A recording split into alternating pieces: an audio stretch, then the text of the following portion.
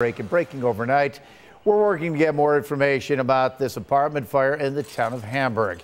Our photographer was on scene around 3 o'clock this morning on North Street as fire crews were still trying to put out the flames. You can see a window at the top of the floor. On the top floor of the building has a firefighter in there. We don't know if anyone was hurt, but we've reached out to Hamburg officials for more information, and we'll update you on air and online once we learn more.